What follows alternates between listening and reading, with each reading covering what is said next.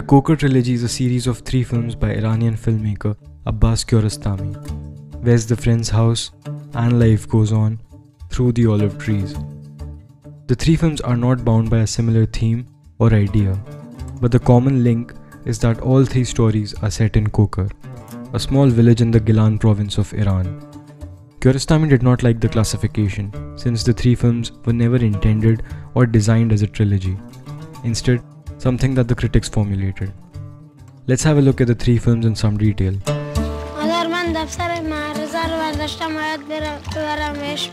To me, this film is the best of the lot. It's a simple, beautiful story of friendship. A school kid, Ahmad, by mistake takes home a notebook of his classmate, Muhammad Riza, who, the same day, got a scolding for not doing his homework, and a warning that he'll be expelled if he does it again. Realizing this, Ahmad decides to return the notebook, but the problem is that he doesn't know his friend's exact address. Of course, before that he has to get out of his house, which his mother won't allow.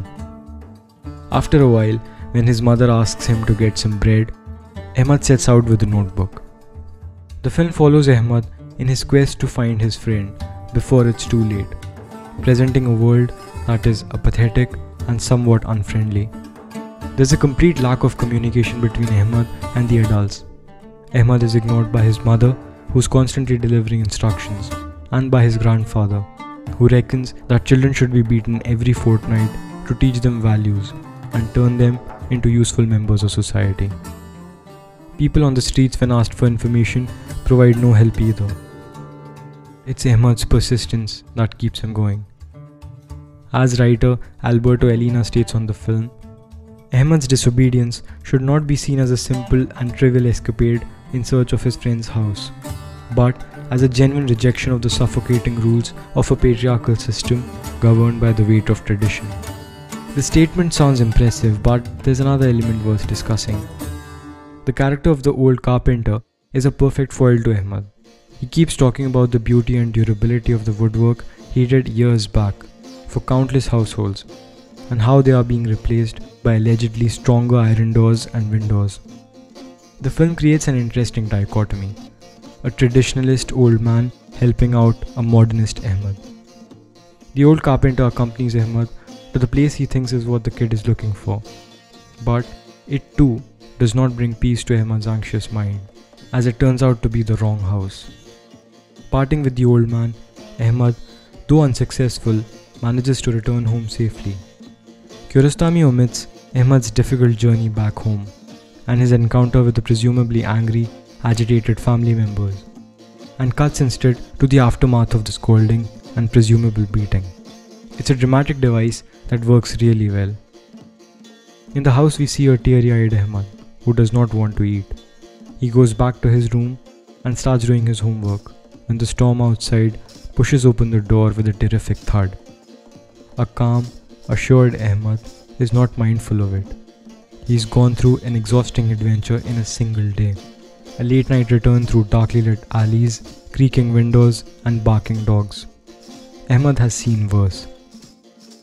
The next morning, in the nick of time, he manages to give back the notebook with homework to a nervous Muhammad Riza. The teacher approves of the work, thereby saving Ahmad's friend from certain expulsion. On the same page lies the flower that was given to Ahmad by the old gentleman.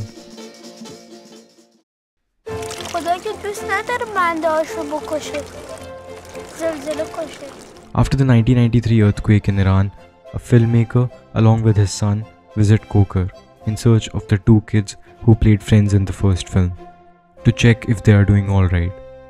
Interestingly, Kiarostami's own journey to Koker with his son 3 days after the earthquake led to this film. The on-screen filmmaker never tracks the kids down, but he witnesses in the process the efforts of people trying to rebuild their lives in spite of unimaginable suffering and loss. The villagers have gone back to some of their routines: washing the dishes, cleaning a rug, and watering the plants. There's a couple who got married a day after the earthquake, and some football enthusiasts who are preparing to watch the World Cup. As the guy who's seen setting up the TV antenna states, والا خب عزادار که خودم خواهر کوچیک خودم از دست دادم، 3 تا خواهر بچه‌م از دست دادم. والا خب چیکار کنیم؟ هر 4 سال یه بار فوتباله، اونم به هر حال باید زندگی دیگه. The filmmaker's son, Puya, in his childishness, has accepted the instability of the earthquake, and his focus is on the joys of life. In a beautiful scene, he tells a mother who's lost her daughter how the girl would never have to do homework, and how her younger brothers, who are safe and doing fine, shall now appreciate life more. Later, he convinces his dad to watch football with others. Kids live in the present, and Puya too has moved on from the disaster, in stark contrast to his father, who keeps dwelling on the earthquake and its impact, asking people about their traumas and sufferings. Kiarostami pleads us not to demonize nature for this disaster, by employing long POV shots of landscapes and by aesthetically framing dilapidated, ruined buildings, the chaos of long traffic jams, among other things. The director presents a dichotomy, finding beauty in these tough times of sadness and negativity. Film critic Yusuf Ishaqpur has underlined this quite well. The disaster caused by the earthquake, which in the eyes of a modernist should in itself have incited a rebellion against nature, is instead transformed into the promise and possibility of reconciliation. The runtime at 90 odd minutes is alright, but honestly, the film does become a bit boring at some places. Another thing that seems a bit odd to me is the fact that the only piece of music Kiarostami utilizes in this film is this Western classical piece, Concerto for 2 Horns and Strings, by Vivaldi. Maybe Iran's folk or classical music would have been more appropriate. However, as I researched more on this, I found that the decision was a subtle jibe at Iranian authorities of the time, who firmly rejected cultural crossbreeding of ideas. The last scene has the filmmaker heading up in his car on a steep zigzag road. Familiar? He fails the first time and gets a push from a man carrying a cylinder up the hill. The same guy who the filmmaker ignored just minutes back when he asked for a lift. The filmmaker was so determined to catch the 2 boys, he paid no attention. The second time though, the car makes it, and we see the filmmaker stopping by the man to take him to his destination. This 3-minute sequence is presented in a wide-angle, static long shot. It's an open ending. We don't know whether the protagonist will ever find the 2 boys. Will he? Maybe that was never the question. The question was, can we support and assist each other during tough times? خونه‌دارا با خونه‌دارا ازدواج کنم، پولدارا با پولدارا، بی‌سوادا با بی‌سوادا، توی زندگی نمیشه. This film tells the story of the actors who played the couple in the second film, and life goes on. An impoverished, illiterate and unemployed building worker, Hussein, is in love with a high school girl Tahira, who belongs to a decent, well-to-do family. With a marriage proposal, Hussein first goes to the girl's mother, and later, when the earthquake kills Tahira's parents, to her grandmother. But his proposal is rejected both times. He has to have his own house first. In a conversation with the director of the film, Hussein proposes an idea to wipe out social injustice.